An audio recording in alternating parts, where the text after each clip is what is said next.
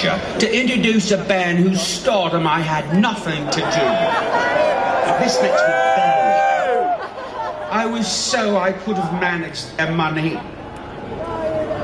Did I say money? I meant career. My bad, mate.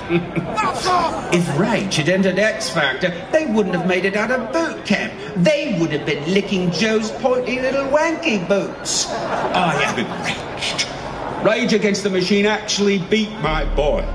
And now, the band members, Tom, Zach, Tim and Brad, are keeping their outrageous promise of a free concert here in London for all you sad, tasteless Rageaholic fans.